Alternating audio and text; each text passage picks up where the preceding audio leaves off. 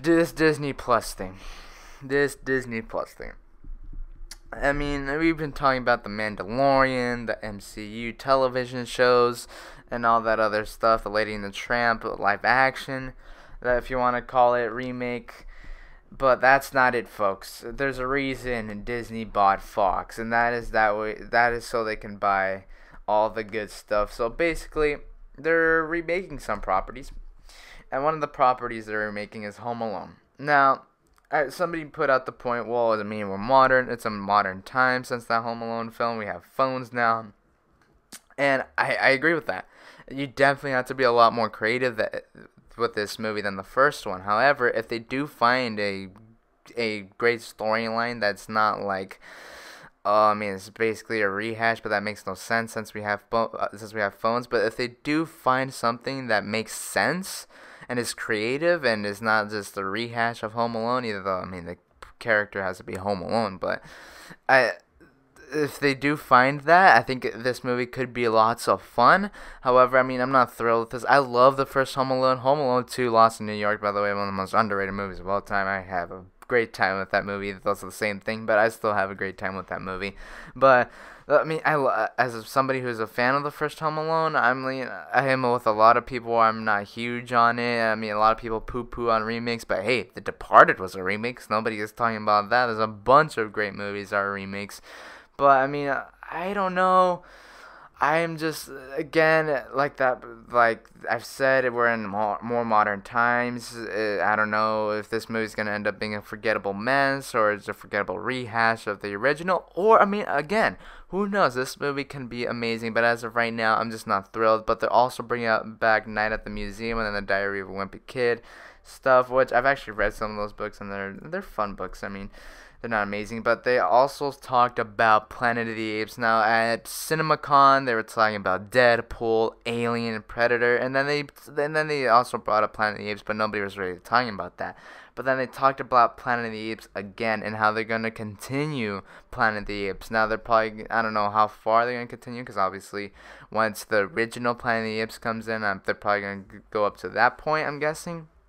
But I love the Matt Reeves. Well, Matt Reeves directed two of them, but I love the Apes trilogy. I think they're bloody brilliant. Some of the best films we've had in the last decade, and probably the best trilogy that we've had in a while. Up there with the Dark Knight trilogy, and up there with the Lord of the Rings trilogy, and so on and so forth. I love the Apes trilogy. Now, I'm definitely not as hesitant with this as I am with the Home Alone, because I think you can do a lot with this Apes trilogy. Now, the only thing that I'm worried about is that they do the same thing, but with Caesar's son. And spoiler alert for War for the Planet of the Apes, but Caesar dies at the end. And if they do the same thing with the son, it makes me a little bit worried. But again, you can do like some awesome spin-off stories with some other apes or humans off in a different part of the world that can be really cool, like in Africa or in Europe or like some tropical place, or like, I don't know, Brazil or something. Like, I think that can be really cool. Maybe we can get something in Antarctica, who knows. And I think that it could be very interesting if they are creative with this. But again, with all these like remakes, if they change it up, and if they change it up, it could definitely be something really cool. But if they don't, and are just lazy with it and just making it, to grab attention and make money off of it, then I mean, it doesn't make me excited. Now you can say, well, you loved Lion King, and that was basically the same thing. But I'm very biased with Lion King, I'll admit to that.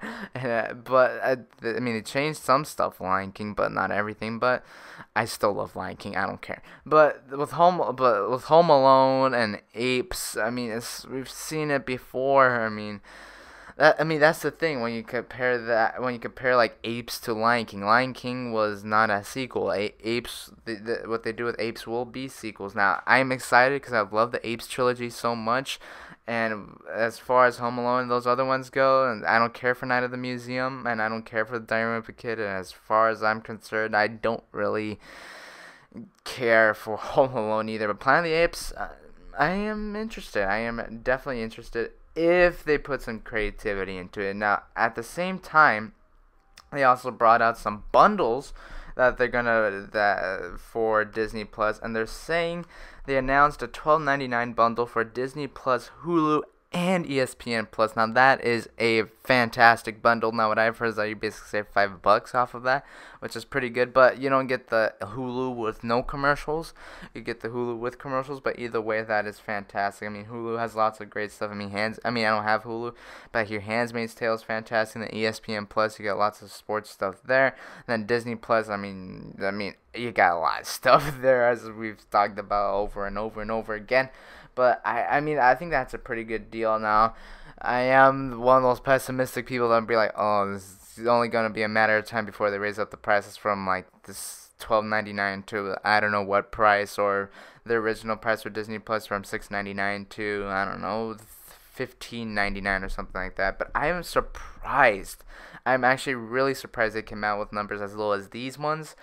But I am definitely excited for Disney Plus. Either though some of this stuff I'm like, yeah, but the Mandalorian and all these Marvel shows, I am definitely in. And Disney has a big catalog, especially now with the Fox stuff. And speaking of Fox, so Fox, especially when it comes to the superheroes like Dark Phoenix, and mainly Dark Phoenix, that's the only one they've had come out this year. It has not done well for Disney now, and to the point where they've just put it on. They're like, you know what? We gotta put a little bit of our pixie dust on here. We gotta just slash it and give it to Kevin Feige and see what he can do with it. Now that includes Deadpool and all their Fox superhero properties. Now X-Men, we already knew. Fantastic Four, we already knew because they already mentioned that. Deadpool. I said before, there's characters like a Venom that I don't care if there are or not. Deadpool's nature is rated R. His raunchiness is absolutely rated R. His cursing, the sexual content, everything is rated R. Deadpool's nature is rated R, and they've already established the rated R nature of Deadpool. Now, you could again, if they're creative with it, they can make something really good with like his character. Interacting with other characters like a Thor or Peter Parker, or Captain Marvel, or some other character, or Old Man Rogers would be hilarious. But I just want Deadpool to be by himself. I'm tired of superheroes being in this huge cinematic universe. That's why one of the reasons I'm so excited for Joker. I mean, not only because it looks so amazing, but I love the MCU.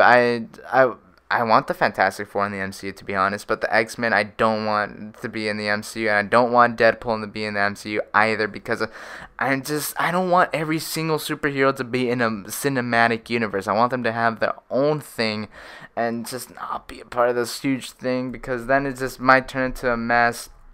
I mean, Infinity War, you can say, some people said it was a mess. I mean, it was definitely on the verge of being definitely very filling, but it didn't. But with all these characters, I mean, I think that is just a lot, especially for a guy like Feige, who I love. But, again, if they are creative with it, this can be really cool, but I am not huge on Deadpool going over to Marvel. I mean, Dark Phoenix costed Disney $170 million. And look, I mean, Deadpool also is a successful franchise so far. The first two Deadpool movies have made a buttload of money, over $800 million, I believe. And they have done good critically and with the audience. So, I mean, I don't know why Disney would do it to Deadpool, however, but you still have Fox Searchlight there, but just little by little, the Fox brand is just going underneath, and it's sad because Fox is a classic studio who's been around for ages and ages and ages, and hopefully stays around. You still got Alien and Predator, so you can say that, and Avatar. So, and then it also got me thinking, what if Ford versus Ferrari? Either though it looks amazing, and I love James Mangold, what if it doesn't turn out to be so hot and doesn't make as much money? Then who knows what's going to happen there with Fox Searchlight, and then it's going to be like, oh my god, no.